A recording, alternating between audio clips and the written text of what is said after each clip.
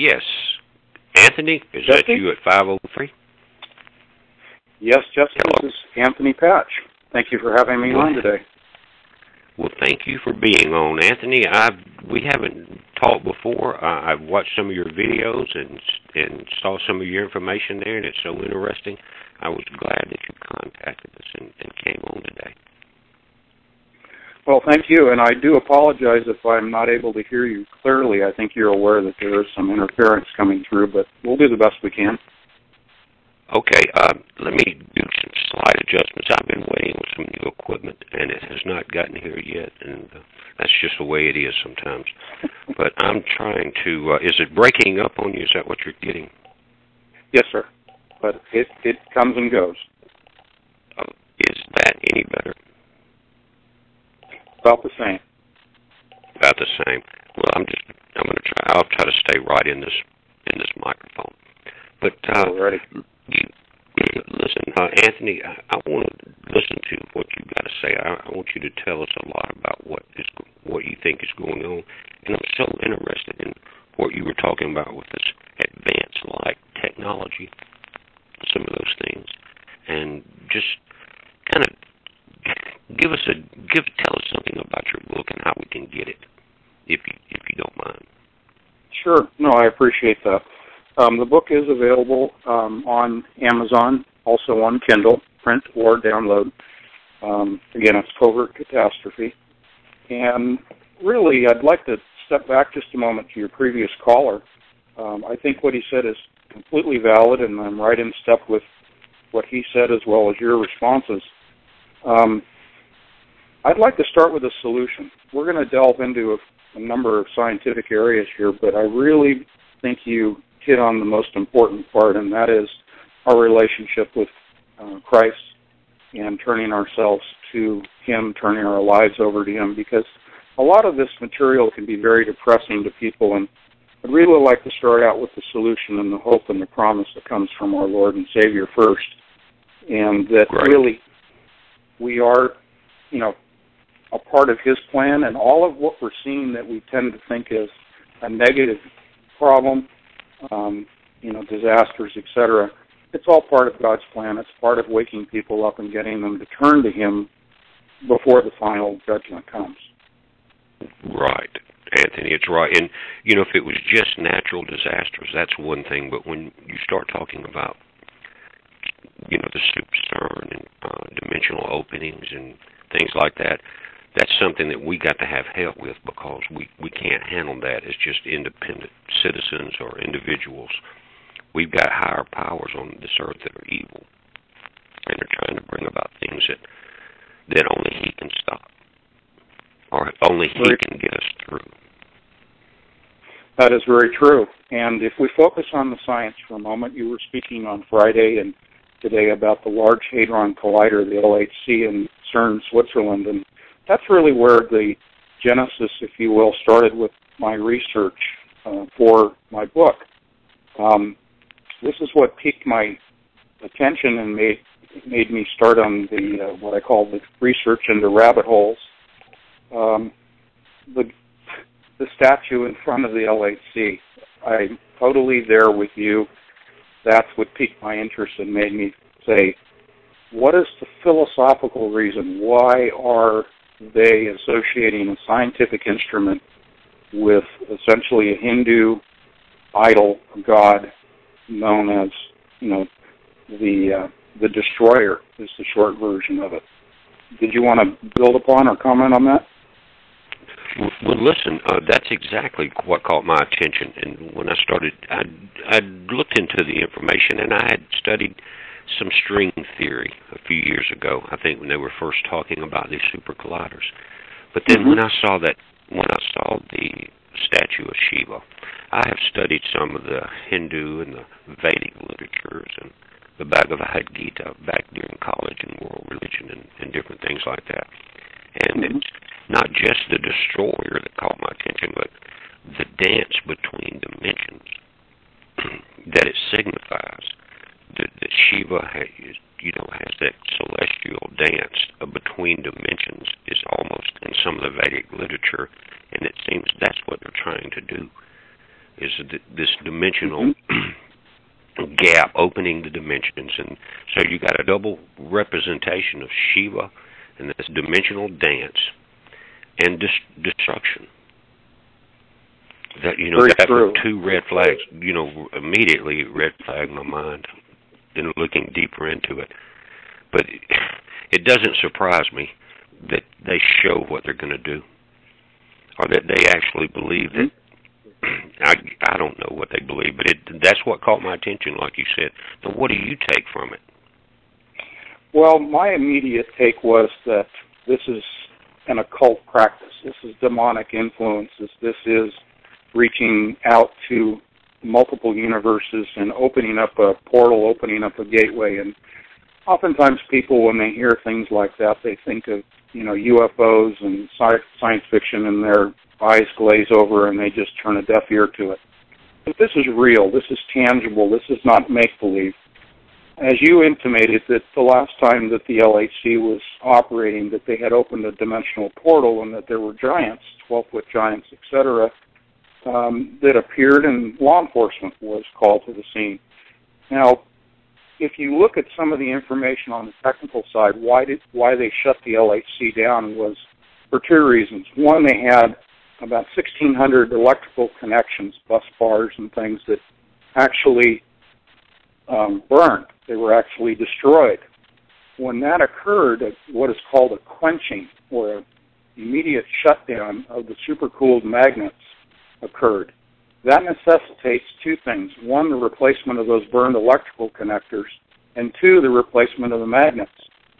In a supercooled environment, they have to cool the machine down to an ambient atmospheric temperature. That can take several months up to a year just to allow things not necessarily to cool down, but to rise in temperature back to normal operating temperatures before they can replace the magnets themselves. What I'm driving at here is they actually had a dimensional portal open, and it nearly destroyed the machine. Yeah, and now they want to almost double the voltage. Exactly. In 2015, and maybe a little bit. The safeguards in place. I'm sorry, Anthony. Do you think they have? Go ahead. Do you think they have enough wisdom to have the safeguards in place this time, or are they just hoping for bust it wide open and let hell break loose? I think there's quite a bit of deception going on. There's an element of delusion. There's an element of spiritual influence that is deluding the folks that are actually in charge of this project into believing that they do have the power to control a dimensional portal when it opens. When in fact, I think from an intuitive and also a spiritual level, you and I would agree, and many of the listeners would agree, man does not have the ability to control what they should not be delving into in the first place. Exactly. Just like Oppenheimer saying, I have become death. The destroyer of worlds. Absolutely. Right. And that was the next step that I went to, as I'm sure you did in your research.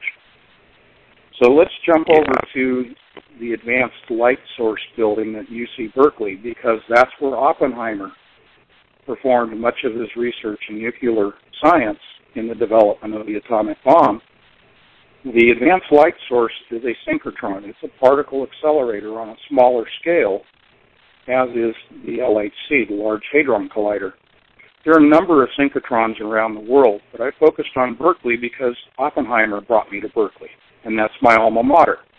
I attended UC Berkeley.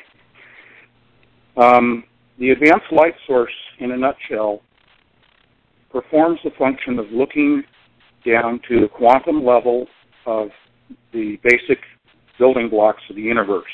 Much like the LHC, that was ostensibly, they're well known for the Higgs boson, the discovery of the Higgs boson particle. The God particle, they called it. Exactly, and look at the hubris involved in naming it the God particle, although it was the media that gave it that name, not necessarily the scientists. What the synchrotron is being used for at Berkeley is to look at a number of things that's down at the nano scale. That's 1/billionth of a meter in size. And they're looking into the quantum world, and they're looking at quantum mechanics. What has come out of that as one of the many experiments that are performed on what they call beam lines, where they're accelerating electrons to near the speed of light and causing collisions to take place, they're actually able to look at the proteins of DNA and what is called protein folding.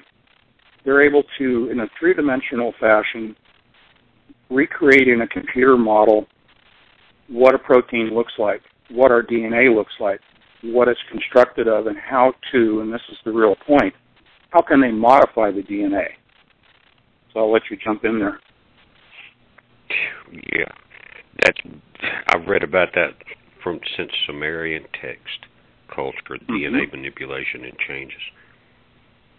But you know, at this stage of the game, what would you say the DNA manipulation is mainly set to accomplish? A hybrid transhuman? What do you think? Yes, exactly. There have been a couple of generations of hybrids that have already been achieved, but in a nutshell, yes. There's a third strand of DNA consisting of silicon, the same thing the transistor silicon chips is made of. A third strand of DNA in the laboratory that has been created has been merged with the human double helix of DNA. And this third strand of DNA is also coated with a nanoparticle thin layer of gold, which increases its surface area. The purpose of doing that is to digitally program or impart digital programming, ones and zeros, onto the third strand of DNA. The purpose of that is the to silicon strand. The person. It's a silicon strand, yes. Right. Okay. I hope I'm not speaking too quickly. No. I'm just making sure that this gold-tipped silicon strand is almost like a superconductor then. Exactly.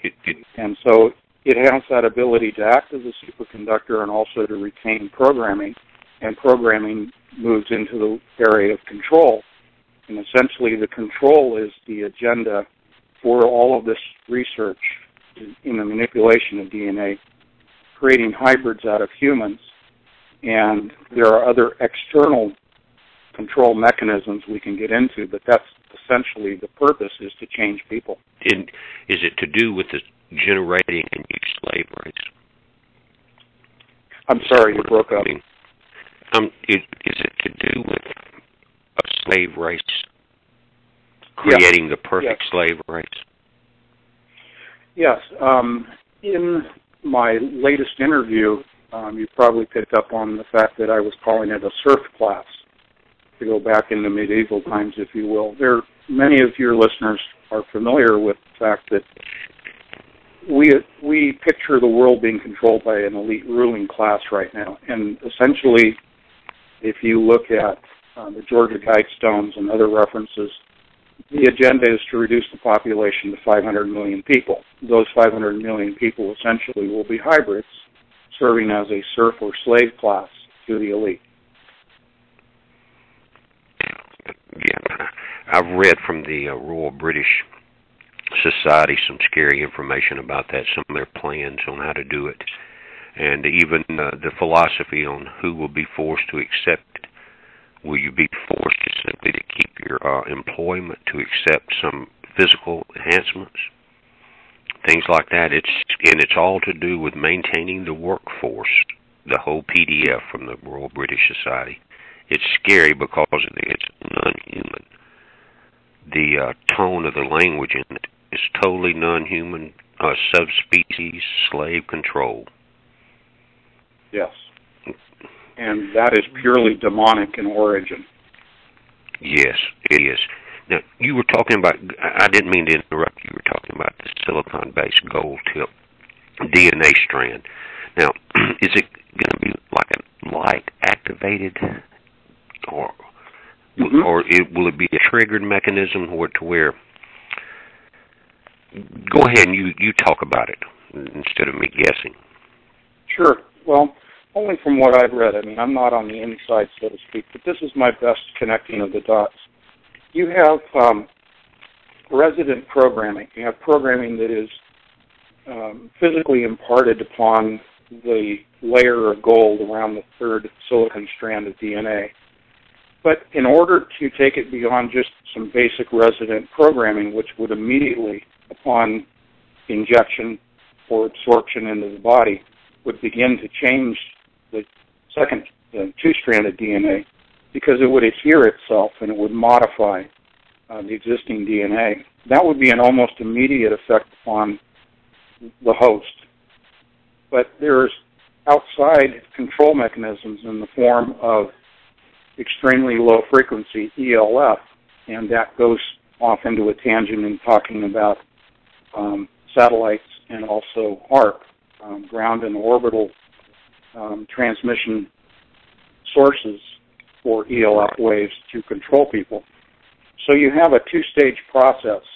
The way in which, stepping back for a moment, the way in which I envision, and not so much as a prophet, because I certainly am not, but just envision from connecting the scientific papers I've read,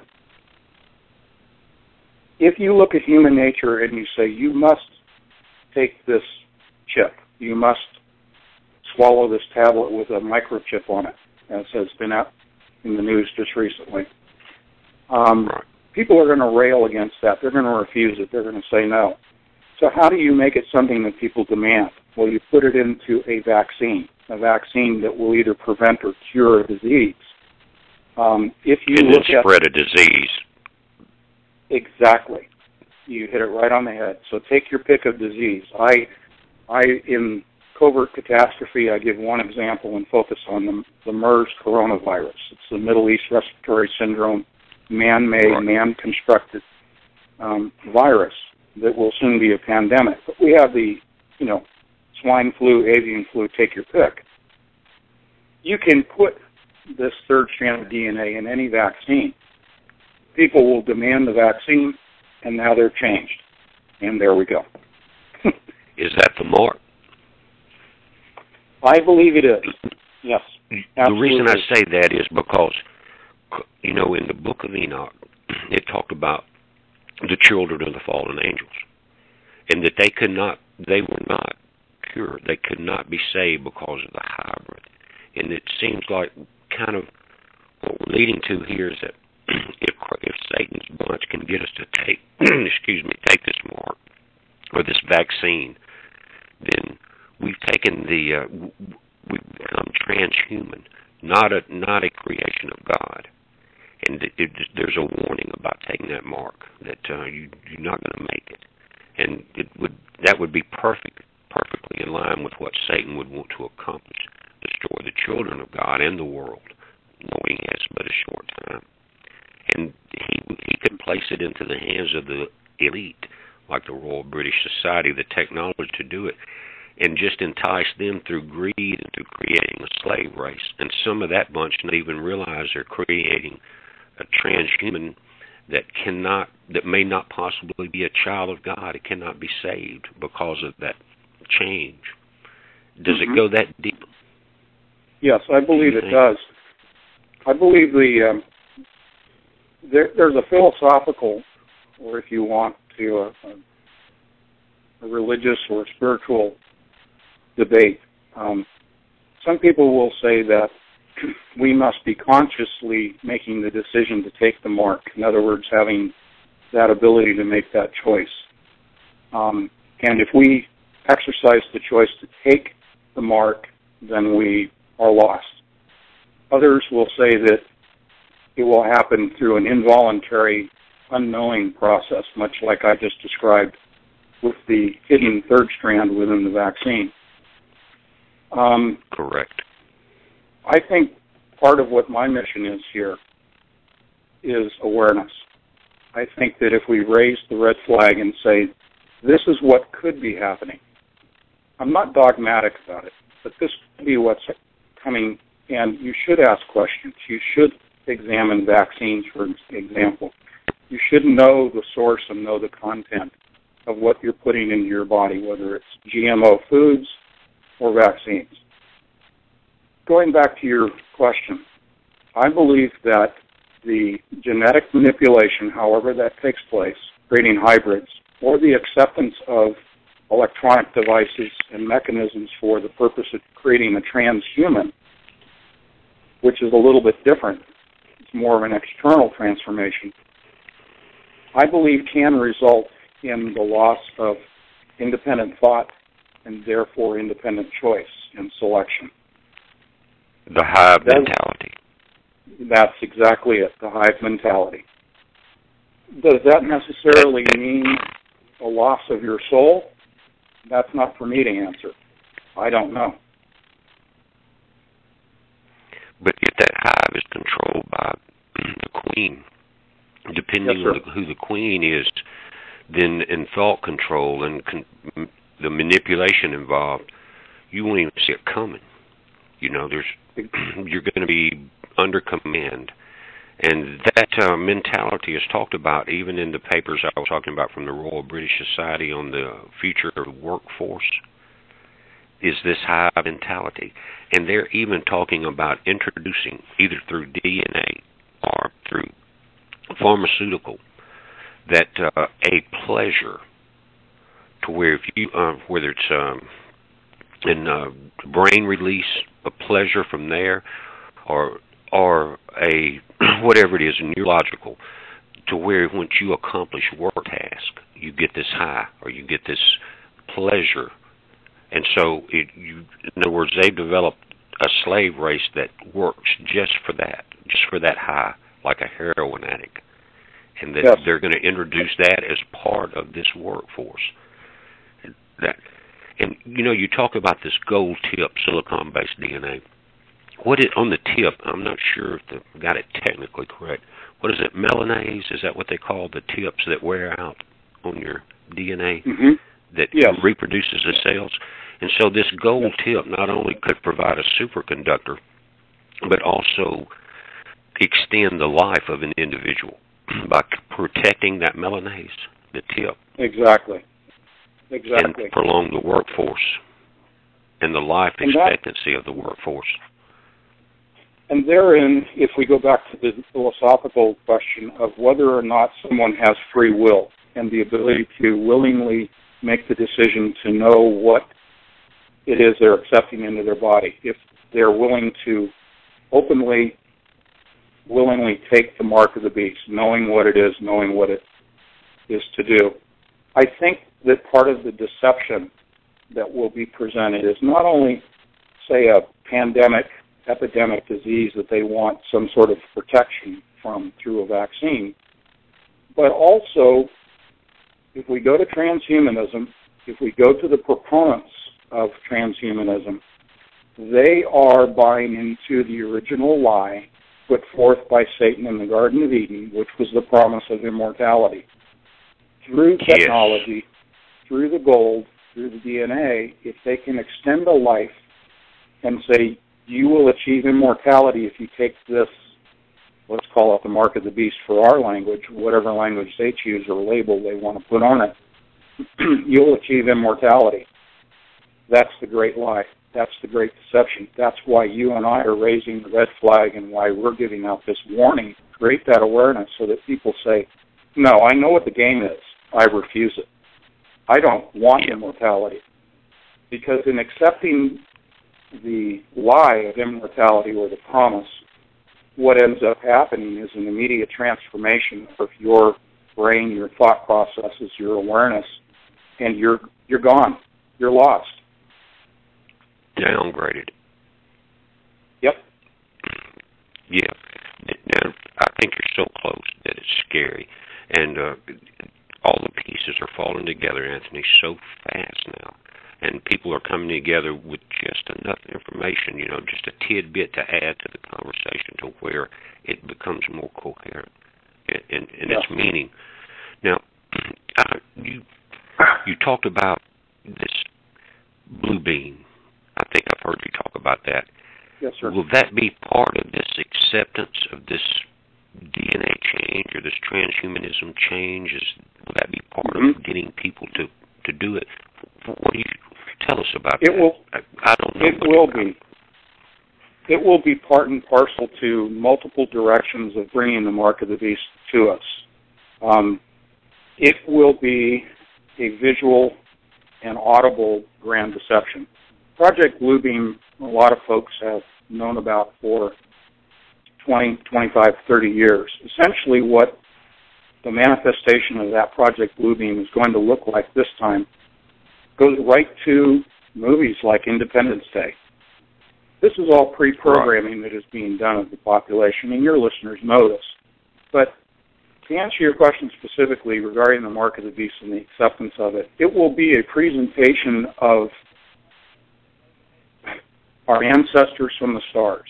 And you can look at a number of leading scientists, a number of leading technologists who openly have published papers and interviews saying that we are descendants from, if you will, aliens or our forebearers from the stars, and that they are coming back to solve all of the world's problems. If you leap over to a tangent for a moment, there is a movement for full disclosure, the disclosure movement, if you will, getting governments, U.S. government included, to come clean and say, yes, we know all about UFOs and aliens, and that they are in fact our benevolent ancestors. And Project Bluebeam specifically is for the purpose of creating a holographic image in major locations around the world simultaneously, presenting, for example, in a Christian society, Christian predominant society, you'd have a projection of Jesus coming back. In other areas, it would be, their God coming back or their Savior coming back in their language, in their culture. And so there are multiple locations around the world in which this Project Bluebeam will be presented. It's presented both from ground-based as well as satellite-based imaging sources. And you can Google this stuff. You can find it wide open. It's there. This isn't make-believe. This isn't science fiction anymore. The purpose is to deceive the population into believing that benevolent ancestors have come back to help us to solve all of the world's problems. If only you will ascend to a higher form of evolution by taking this change, this third strand of DNA. And I'll stop there. Got you. I understand what you're saying. Just like the Alpha and the Omega, as Satan did in the garden, I can give you eternity. Just go against God's will.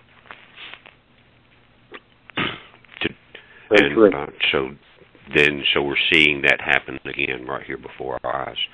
Now, not to mention any names, but you've seen those barges, some of these high-tech barges up close in different parts of the world, I think.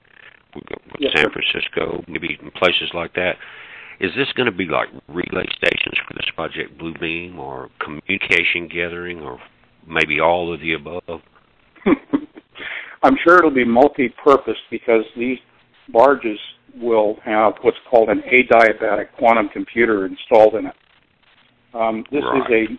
This is another topic we can go into in a few moments, but to be specific, yes, the barges are in place as command and control centers.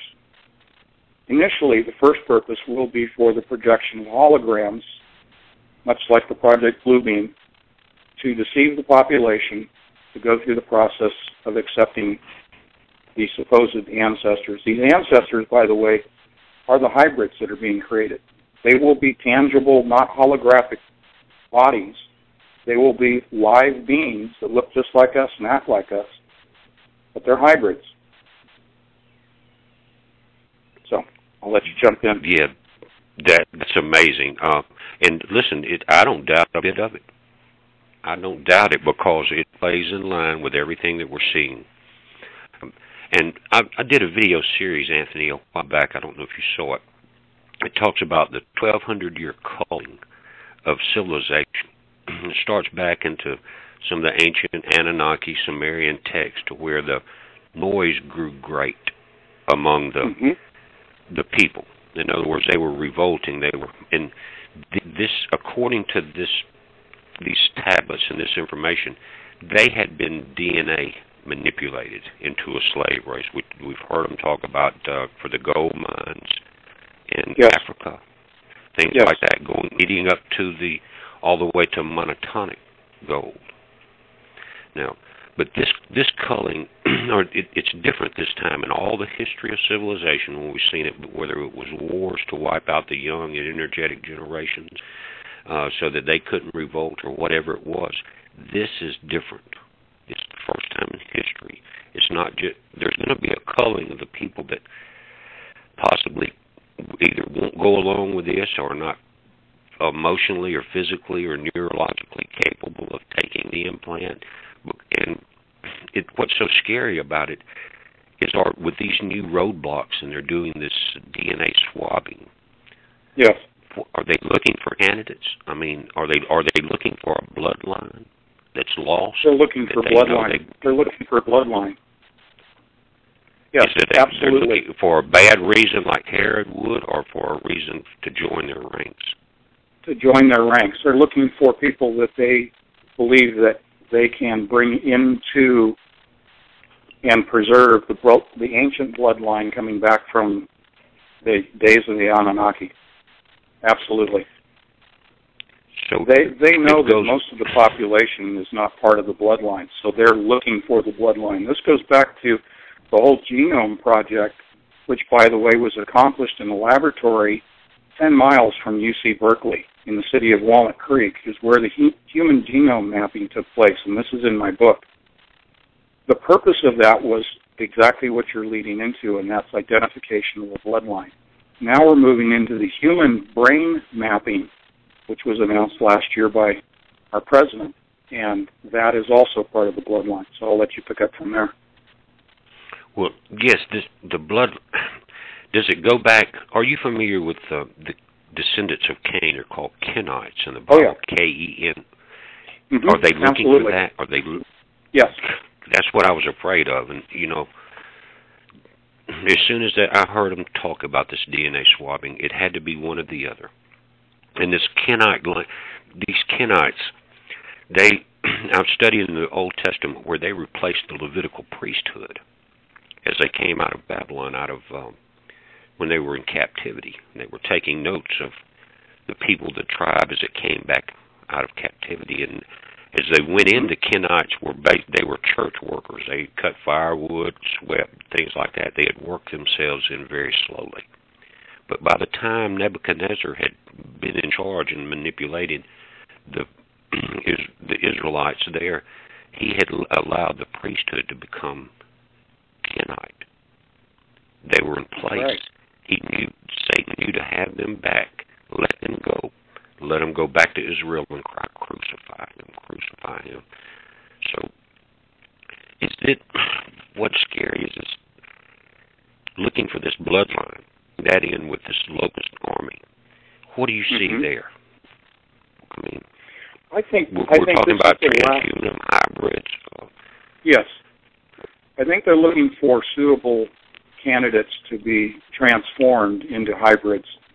But I think it's the last stage. I don't believe it's an early or a mid-stage.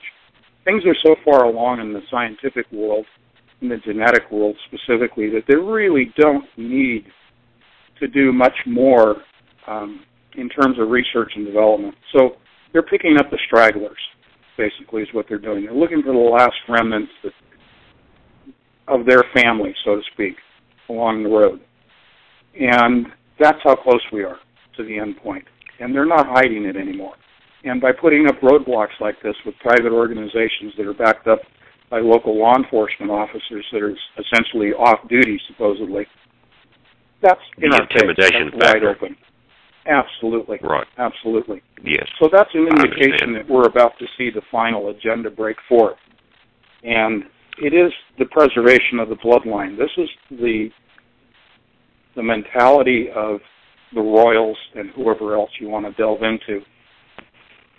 They don't want to lose any of their offspring, so they're doing the last final gleaning of their offspring from the population because they know that they don't have much time left. That, and they would know who would be more likely to go against their wishes. You know, I can almost envision a license check with your DNA coding in it at the FEMA camp. You won't bust A, or they're going to put you on bus A or bus B. That's Depending right. on that DNA swab, when this guy's going to be trouble, he's a son of God. Get him out of here.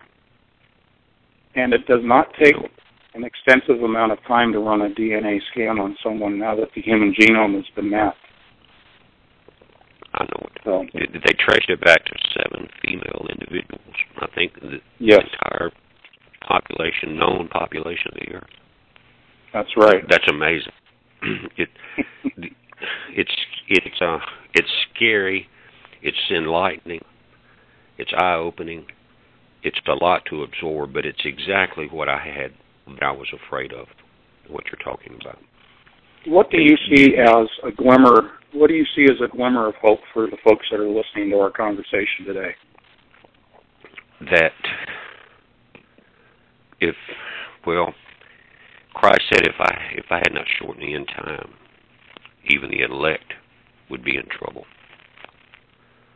And that's, you want to be on that elect side. Anthony, you throw so much on the table. It's hard to flabbergast me now, but you've done it in the sense that it's piling up in my mind, and with what I've been thinking, it's almost will make you speechless. But God, I think that the only thing we can do is continue to research and continue to dig as hard as we can, kind of study to show yourself approved, and look for God. In other words, look for His answers. I agree. This is a search for God. It isn't so much, going through all the science and looking at it and going, oh, wow, look how much I know. It's a matter of self-awareness and awareness that you can pass on to others so that they become aware.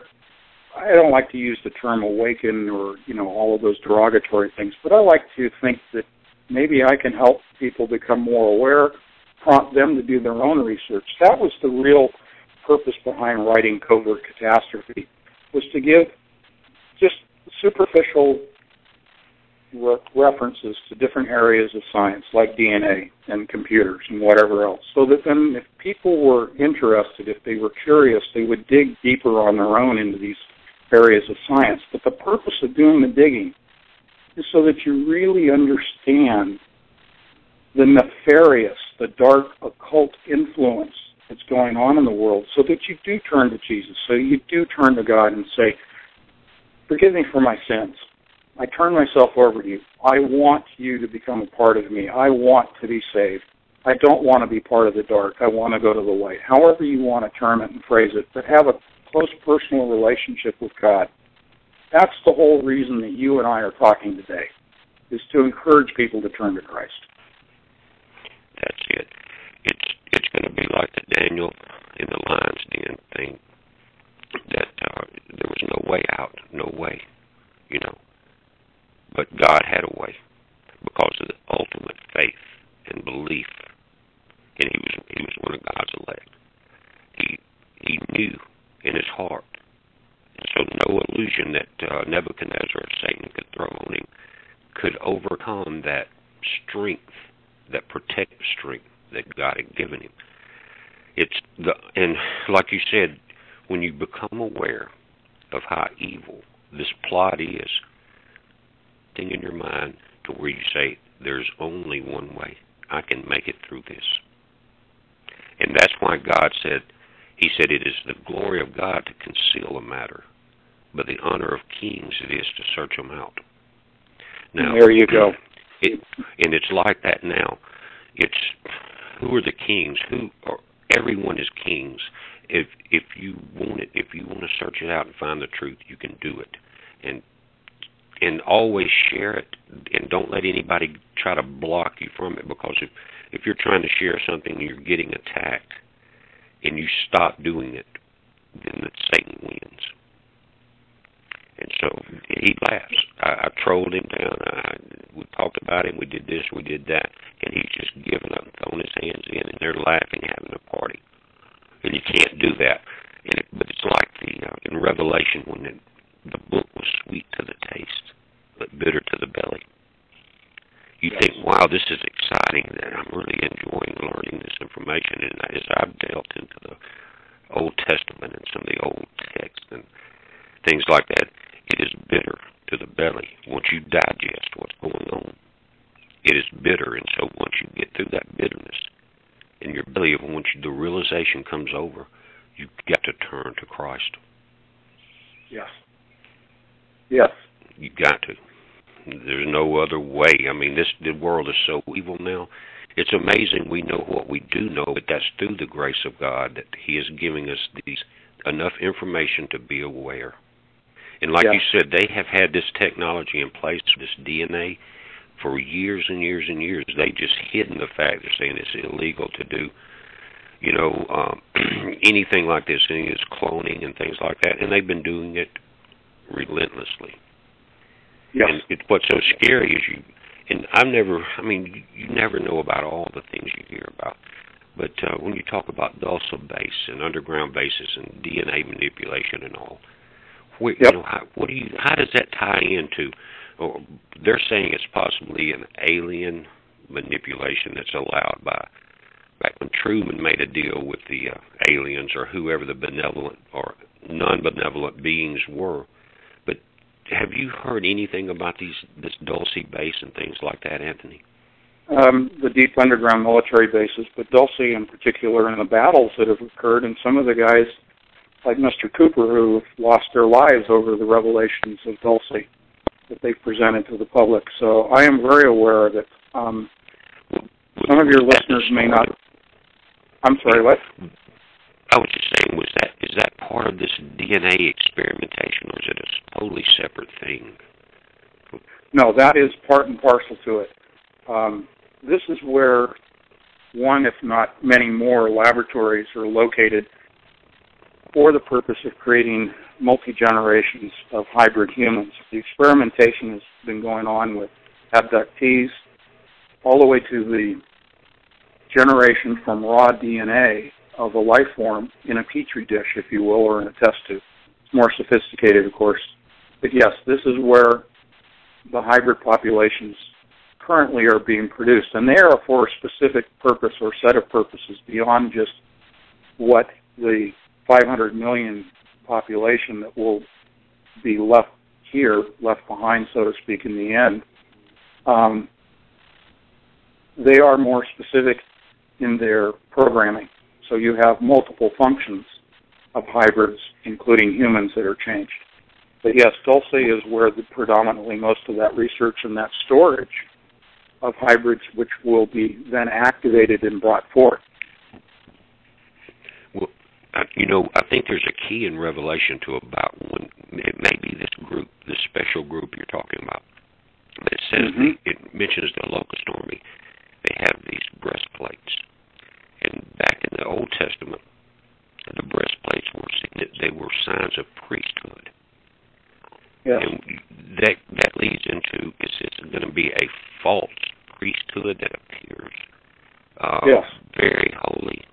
The special group, because the breastplate always signified priesthood, and they're giving that to the locust army.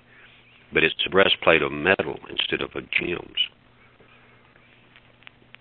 Yes. And that's where it gets a little murky, because we don't know what the programming is exactly. We don't know what the intended functions are going to be.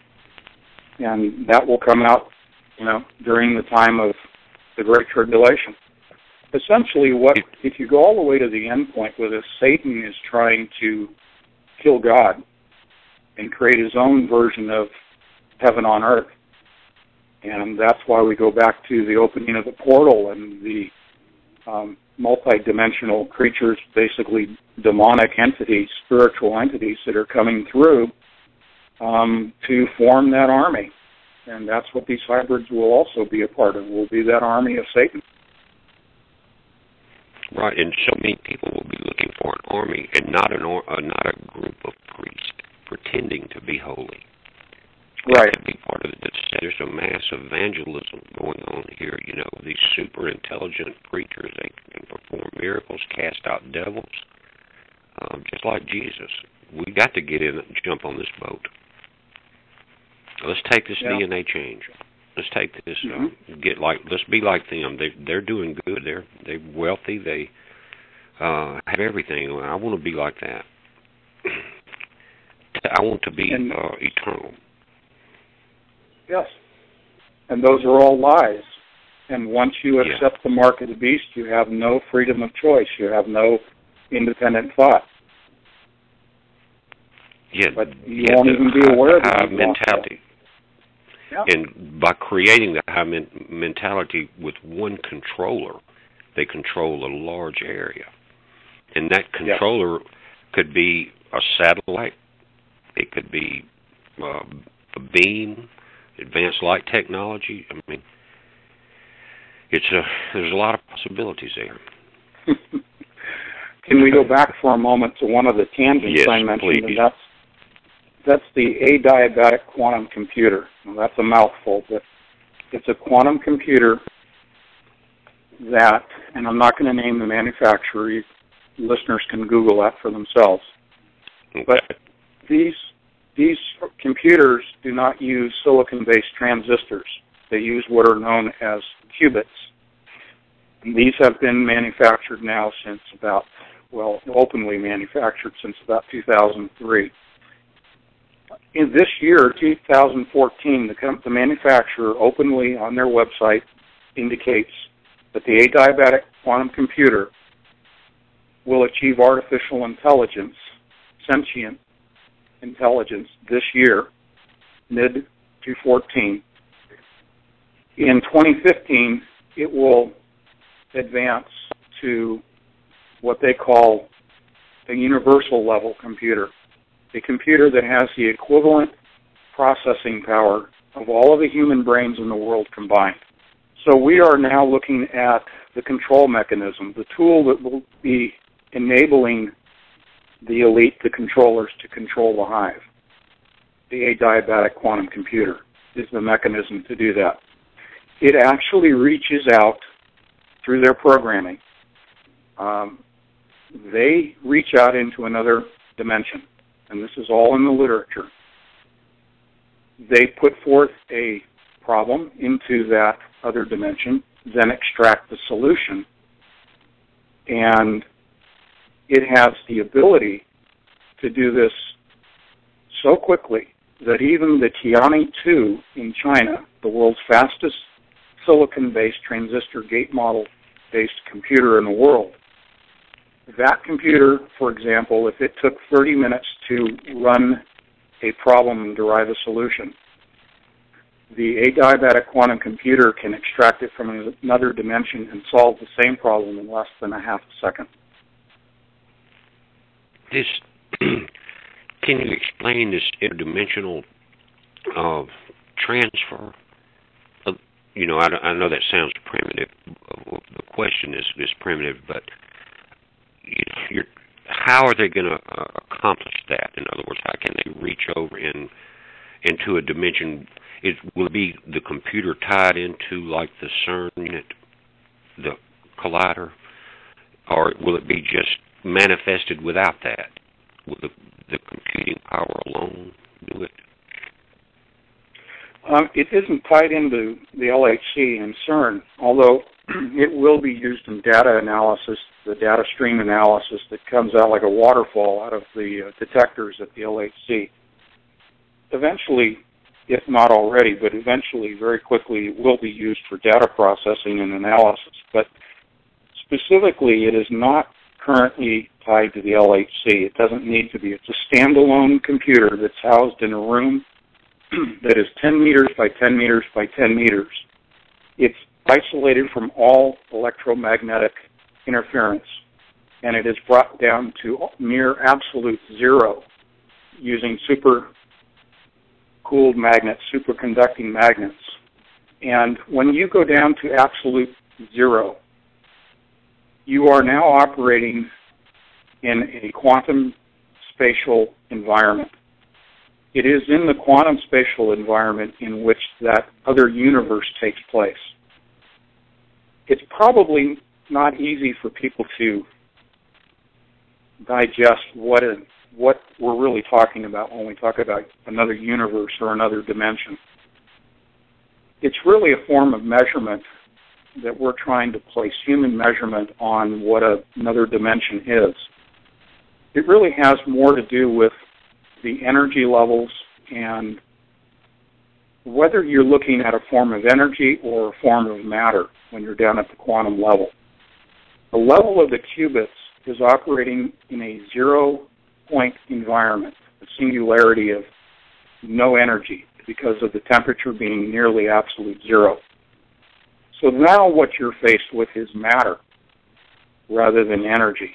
And so you are manipulating matter through the manipulation of heat, which is a form of energy. Adiabatic, in the name of adiabatic quantum computer, without energy. If you look at the word diabetes or diabetic, that is the processing of food, sugars, into energy. That's essentially what's taking place here.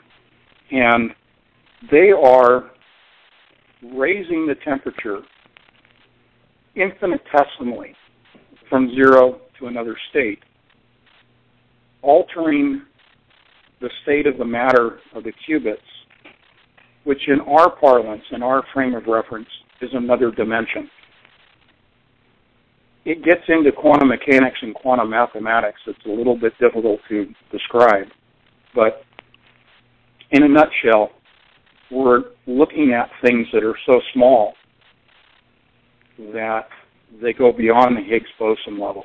They go into dark energy and dark matter. Those are their own words, dark energy and dark matter, right, in what's called a Higgs field. This is a field that is open. If you want to look specifically at opening a portal, you're opening the Higgs field.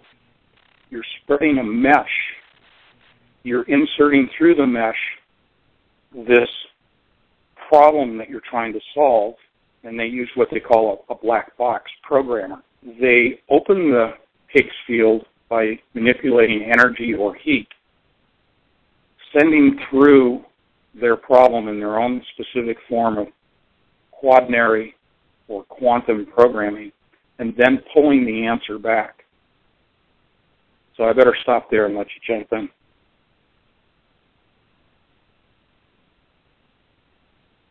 Did I lose you? Did I lose you?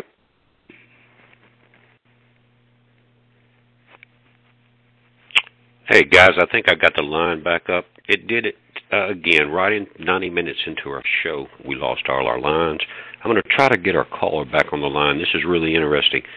Anthony, if I lost you, if you can call back in, we still got about 25 minutes.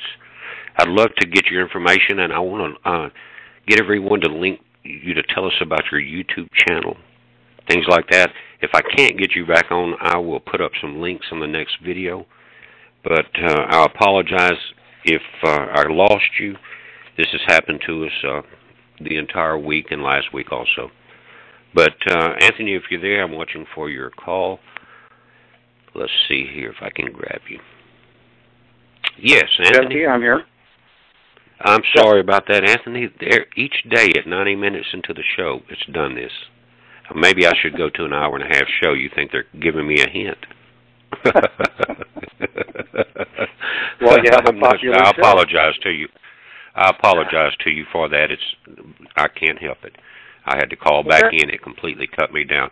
But look, we were Ryan, you were telling us about this the computer, and I believe it was the qubits you were talking about. Yes, the adiabatic quantum computer. We were talking about the qubits and reaching into another dimension and reaching through the Higgs field, which is associated with the Higgs boson particle, the God particle. And right, they're manipulating the heat within the computer in order to open up the Higgs field and insert a problem and then retrieve the answer. And that's the best way I can relate an interdimensional computational computer, if you will. So go ahead from there. Well, listen, Einstein talked about matter and energy, and I think it had something to do with MC squared, but he said that all matter is, that you cannot produce matter until you slow the frequency down of the energy. It was somewhere along that line. In other words, all matter, it's existing at high frequency. Unless you can slow that down to where the matter actually comes about.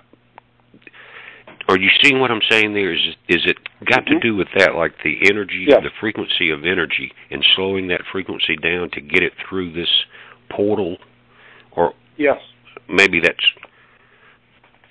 If you will, there's almost a soft approach and a hard approach. If you look at the LHC colliding at the speed of light, different particles, you are generating massive amounts of energy as well as data. And that's the hard approach. The soft approach is more of an alchemist's approach. If you go back to ancient studies, if you go back to the Hermetic studies, the Emerald Tablet and Hermes, where alchemy, what people typically refer to as turning lead into gold, these are modern-day alchemists at the LHC, and also when we're talking about the adiabatic quantum computer, which is the soft approach. They're using absolute zero and then manipulating the levels of absolute zero temperature and opening a very small portal purely for computational reasons. The LHC is using a large hammer to open a macro portal, and that's the best way to relate the two. We talked about this the other day with the angel that's cast down with the key to the bottomless pit. Now, you think that could be possibly be some, like an angel or fallen angel that has the knowledge or that last formula that they're searching for in their calculations, or maybe even this soft approach to that key to finally open that pit? It looks like they're sitting here opening it, and God has an appointed time to say, to let that angel fall and have the key to the pit. Is that anywhere in line with this? Yes, I believe that it is. And I listened to your broadcast on Friday in which you were discussing that.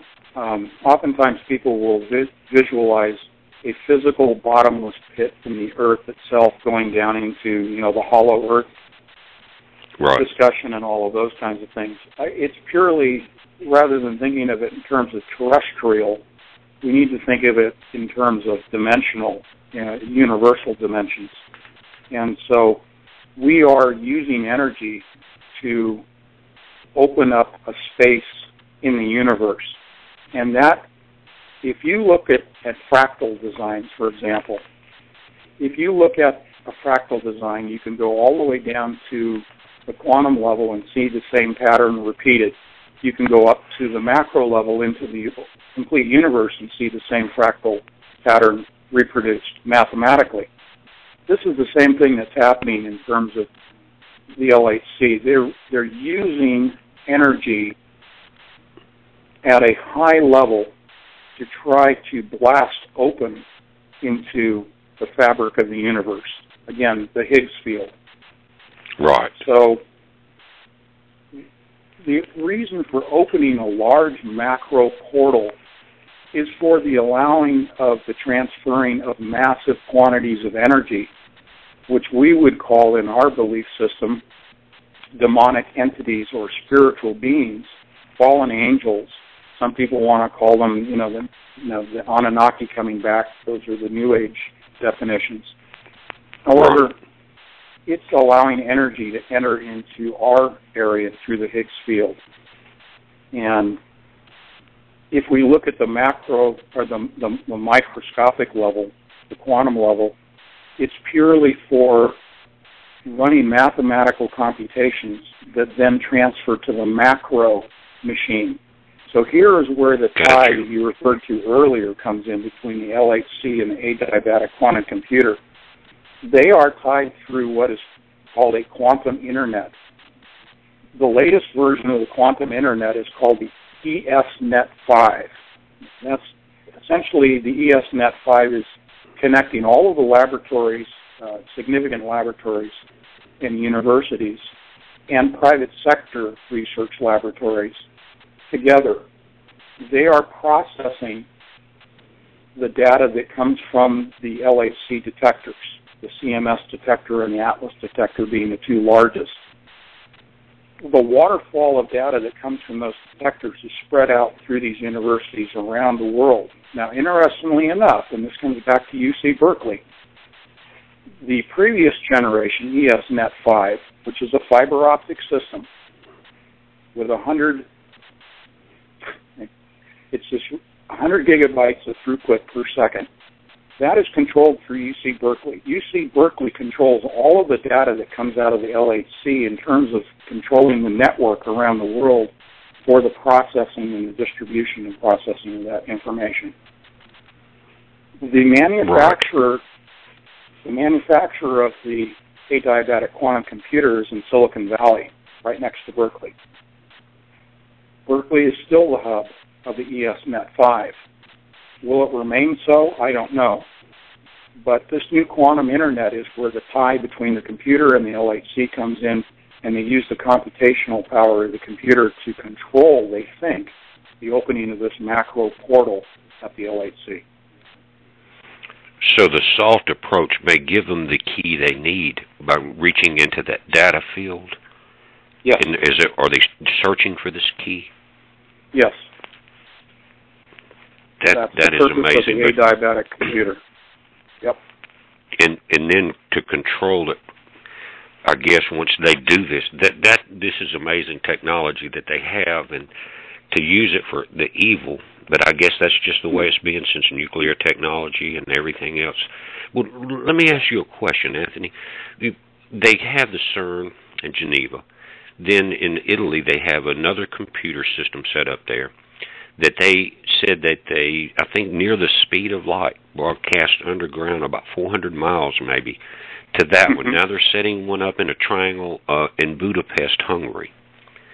Why not have them all in one location, or is there something to do with this, a net effect, the worldwide net that will encompass all the way around it? Or, you know, I was just thinking, technically it would seem so much easier to have all your computers in one place so you don't have the transfer data loss in transmission. But why is this spread? Why are we seeing that spread out? I believe it's spread out for mathematical reasons. If you're looking at an equilateral triangle, which is what you're describing, right, you have to have a balance of power. And the triangle affords you that universal configuration of balance of power. And I believe that that's what it is. The other reason is the sheer amount of energy that's required. And you have to have the distances to accelerate. And you went into this on Friday, but I'll just repeat for your audience. To accelerate to near light speed, these particles, you have to have a certain distance in which the magnets have an opportunity to pulse and then repulse and continue in a multiplication fashion, continue to accelerate in circles or in a triangle. In the case of CERN, we've got the 3 loops. Go ahead, sir. Got you, without the dampening factor. Right. Yeah, and that's kind of like when it got out of control on them, it just started this oscillation and increasing of energy until their circuits couldn't take it. If their circuits could have taken it, we may have already seen a lot more than we have. And it's kind of like the mad scientists are rushing to get this ready, you know. And it's amazing. I was reading an article where there's different schools in Europe, colleges and high schools, where they're encouraging the college kids to write to their senators and political leaders to join CERN. Pump billions and billions of dollars into one project. You know, it's been, 160 nations or something like that's involved in this thing now? Yes. And they're bringing in very few people know about it. Yeah, they're trying to recruit the next generation. And the problem is we don't have, because of the failure of our school systems, not just in this country but around the world, the dumbing down of the populations. They have very few to draw from in terms of, you know, the depth of your bench in a baseball analogy. Right. And this is why I think they are also trying to rush this project, is that they realize that one, they've achieved pretty much what they need to achieve, but they don't have another generation of scientists to fall back on. And looking so for they've got to put this new, right? It's an encouragement factor to, in other words, it's kind of like prepping. In other words, this is a good project. Let's get behind it, so that when the project is over and comes to fruition, then it's already accepted. Right. In other words, it's accepted academically, financially around the world. Young people are getting behind it, so it's got to be good. And so the result, you need to become transhuman. You need to take this DNA change. It's mind-boggling. It is, but totally mind-boggling. We need to keep interjecting the hope to our audience, because we may have some people that have just joined us, and it's absolutely imperative that people realize that we bring this information forth so that people can be encouraged to turn to God, who is ultimately in control and is in control of this LHC and the adiabatic computers and everything else, and he's allowing these things to take place. Do we have the answers to why he's allowing these things to happen? Not necessarily. We're not given that much insight by our Lord, but he wants us to trust him and to turn to him, because as you said earlier, there's only two choices in life: go to the light, go to the dark. That's the practical reality of life. That's it. That is it. It is amazing that all of this is being brought to light at this time. And I had a caller the other day. He talked about these sonic booms during this dimensional change. And we've heard about these sounds around the world, people hearing these strange sounds, and we never know when the collider is actually turned on. We know about it when they tell us, or when they're going to turn it back on or not. But this is like a sonic boom of a jet reaching Mach and creating the same type of boom coming from one dimension to the other. And I can't help, Anthony, but think about the thunders that John was told not to write about. I don't know why. I may be real far off base there. But if you imagine all of a sudden these explosions and these dimensional portals exploding open and this rush in, it's just a picture in my mind of what those thunders could be when you're talking about these noises. What's your take on that? I mean, have you thought about it? Sure. There, I think, are terrestrial sources for this, and the other is the portal. I think that the latter, the portal opening, will result in these thunders and in these incredible noises that are going to occur that are described in Scripture. And that's, during the Great Tribulation. However, what I think we're experiencing the last couple of years is actually the expansion of the Earth's crust, the tectonic plate separation that's occurring because we have more energy being absorbed by the core, and it's expanding the mantle and the crust. And so you're seeing a balloon being stretched and the sounds coming from that stretching that's occurring. And that's just my opinion. Right. I don't know definitively. I've heard of, some of them could be, like you said, a tectonic plate opening and a massive release of air rushing out, things like that. But then, so it may we haven't heard those thunders yet because they're going to be so terrible or so astounding that men's heart will fail. Now, we're hearing these sounds, and of course, people's mind relate and try to tie in that thing, but this portal opening, when it busts through, or for whatever we see, whether it's Project Blue Beam, or real entities, or whatever it is, that thunder is going to be a signal. I think it seems like it's right before the seventh trump. Right? Yes. It's the last bad thing that happens. Anthony, it's just amazing, and we've got a few minutes left on the show, and if you would, could you tell us about how to get your book? Tell us about your YouTube channel and ways that we could go in. when you're not on the show, which I want you to start calling me if you can. Just let me know a day or two ahead of time, and I'll get you on the show anytime you have an update. But if you could give us just a few minutes of your how to watch your stuff and how to get your book and keep up with your updates, please. Okay. Thank you. I really appreciate that. My website is anthonypatch.com, and it's Patch is P as in Paul. So it's anthonypatch.com. From there, you can link over to Amazon. You can download the book into Kindle or PC or Mac, or you can also order a print version of the book through Amazon. I have a YouTube channel that is Anthony Patch Author. That's the name of my channel. I have two channels, but that's the one that has my latest interview videos. And I only have a few on there. I don't have a lot on YouTube. I've chosen not to. But Anthony Patch Author is my channel name.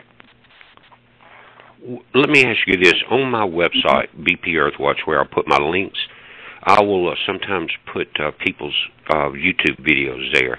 Would you mind me putting a couple of yours there, and so people can? I get 1,000 a day or so that go to the website. Folks that'll go there. Well, then they can go in and click. Well, listen, because my wife and I last night, once we knew you were going to be on, we spent some time and watched them, and I love that deep information. You know, it's just after being burnt out on mainstream years ago, to get some deeper knowledge of what's already on my mind. I really enjoyed them. But I'm going to put a couple up on my website, guys. If you have any trouble finding his YouTube channels or things, I'm going to link all that up after the show, and go to BPEarthWatch.com to get that. But Anthony, the name of the book again is A Covert Catastrophe. Yes, sir. And I want to commend you on all of... Yeah, go ahead. Go ahead. Oh, I was just going to say, I haven't had time to read it. I would love to. I'll get in touch with you. I want to buy a copy, but I want a signed one. I want it autographed. I don't want it from Amazon. I want you to...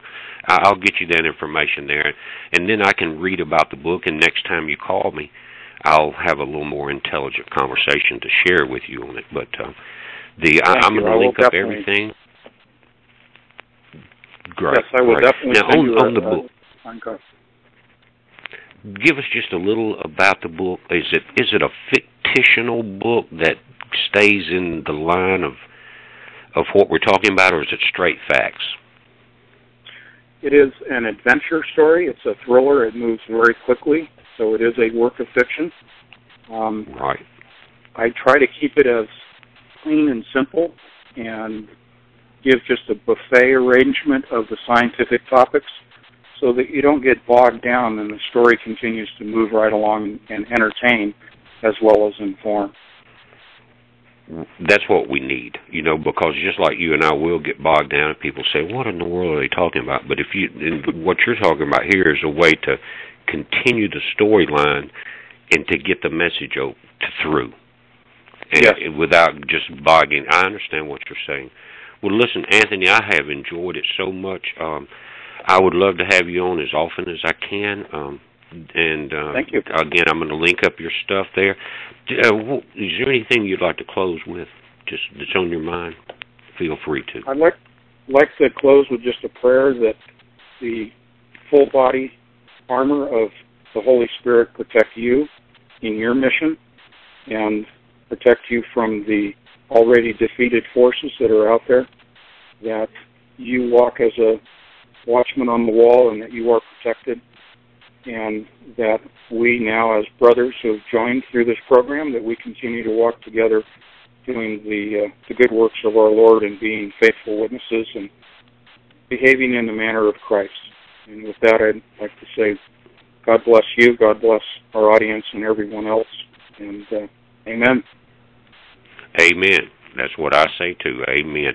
And again, like you said, we've got a brotherhood started. We're going to keep it going, and we're watchmen on the wall. And Anthony, and I look Paul forward as well. to it.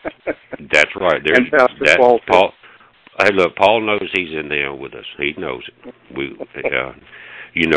it's going to take a consolidation of persons from every step of life before it's over with. You from every walk of life, and you're going to see that. But again, I appreciate it very much, and I look forward to the next one. I'm going to email you, and you email me back. Tell me when you can get back on the show, and that'll give me time to promote it, because I think we left people. I know I'm left with a lot more questions, because we think so much alike down the same lines, and I just can't think of it. But I know by this time tomorrow I'll have 100 that I want to talk with you about.